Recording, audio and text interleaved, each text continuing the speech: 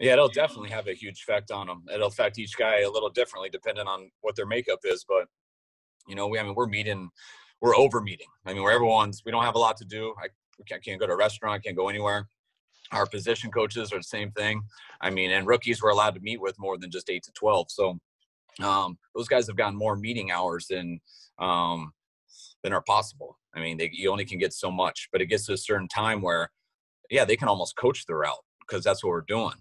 But then they got to go apply it on the field. We need to see them do that. We need to film it. We need to come back in, watch how it moved. Like, all right, I'm articulating this way, but obviously you're running it this way, so you're hearing it different. And then that's just coaching, and that's what's working through. And our rookies don't get any of that. So they might think they have it, and they're going to get to camp, and they're not even close. And the problem is you usually work that stuff out in OTAs and stuff, and then the rookies get away for 40 days, and they have a chance when they come back to training camp to make the team.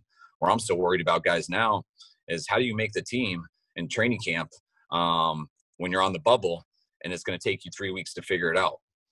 Well, you only have 1 week left to now earn it. And so those are the guys I worry about a lot more. But this is how it used to be with the quarter system. We didn't get Solomon and Kendrick Bourne our first year until training camp. They were allowed to come to a mini camp, so they got 2 days of practice, but that was it.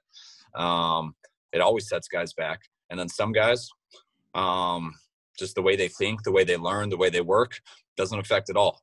Very few of them, but that's what we'll find out with their guys when we get to camp.